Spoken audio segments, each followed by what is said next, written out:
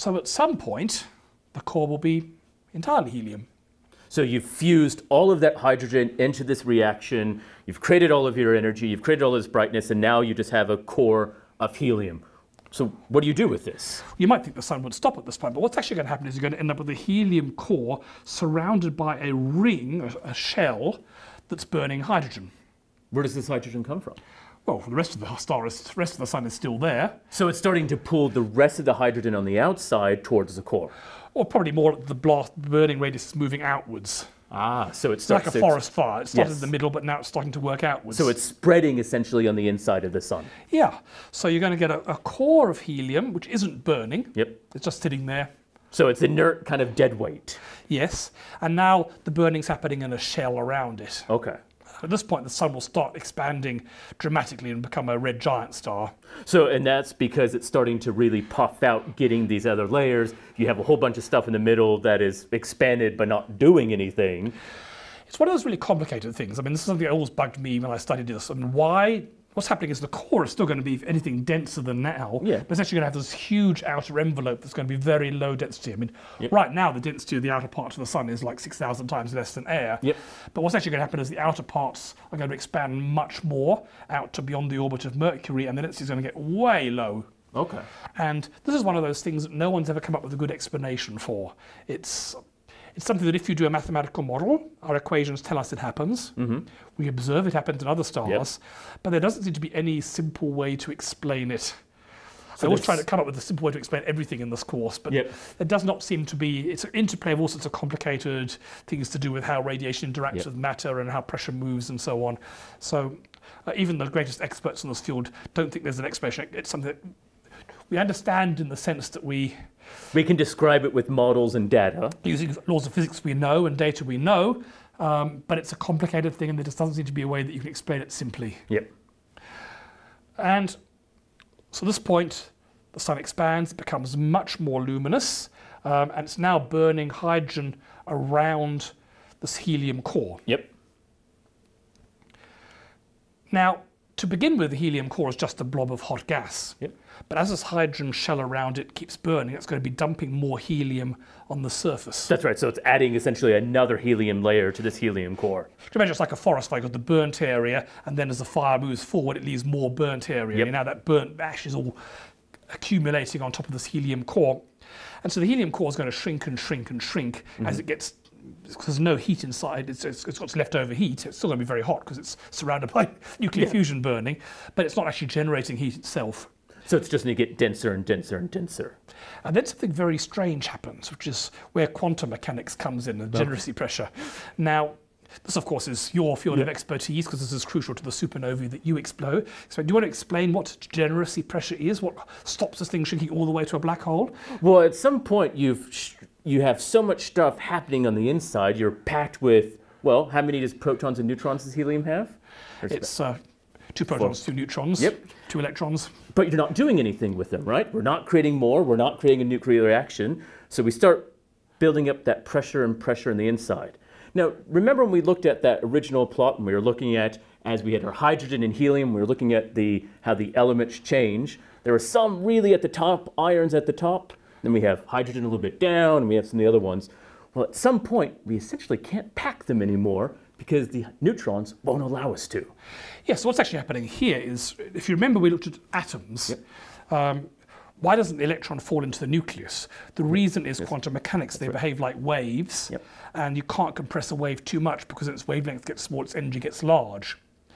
Now in a normal, like a hydrogen, you've got 1 electron and it's compressed into 10 to the minus 10 of a meter.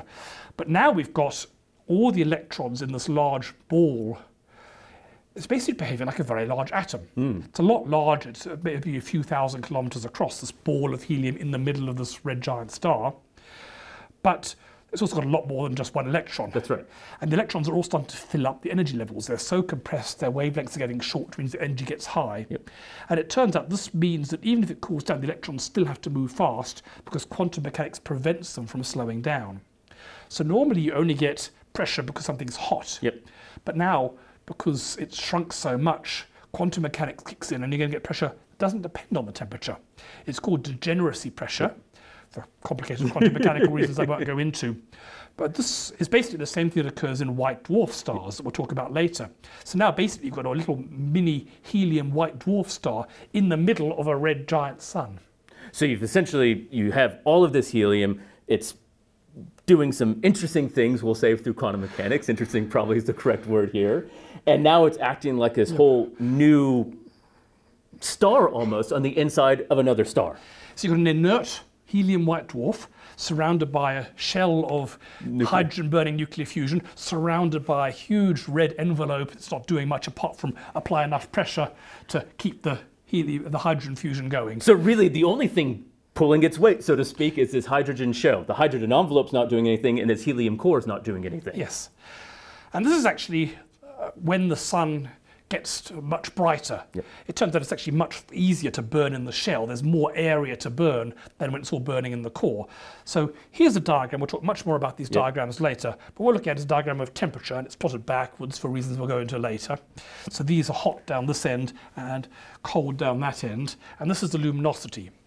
So this is where the sun starts off, and that's basically where it sits for 10 billion years. And so this is our previous measurements telling us it's about 6,000 or so. Yeah, so it's been there 4.5 billion years now, and it's got another 5 or 6 billion years to go. Yep. And then it will start getting cooler and brighter. So this is, now that we've used up all the hydrogen, we're starting to... In the core. In the core, that's right. We now have this helium core and this hydrogen shell on the outside. Yep. So it starts off expanding a little bit, then that core becomes a white dwarf, which happens somewhere around here. And at that point, the star gets a lot brighter.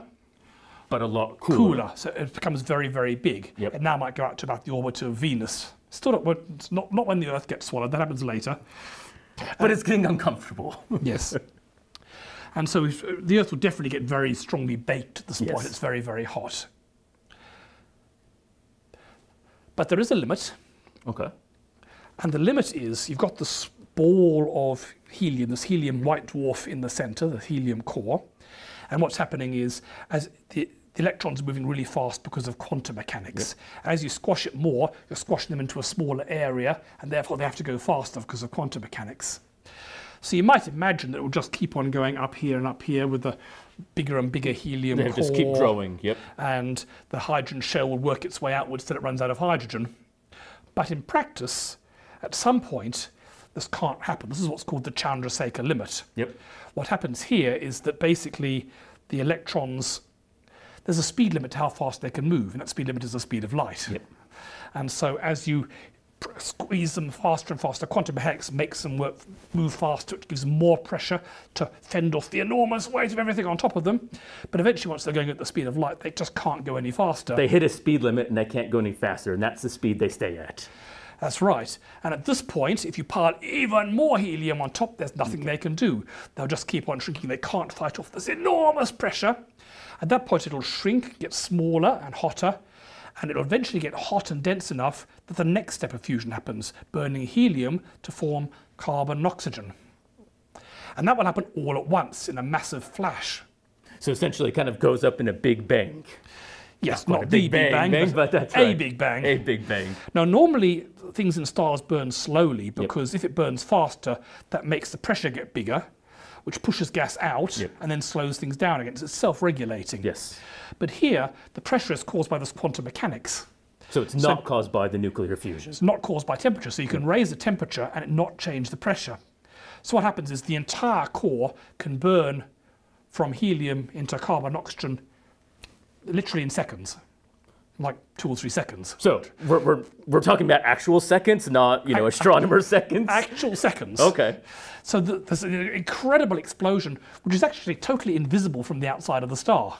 So this is all on the inside around that helium core? It is the helium core. The helium core is doing the explosion.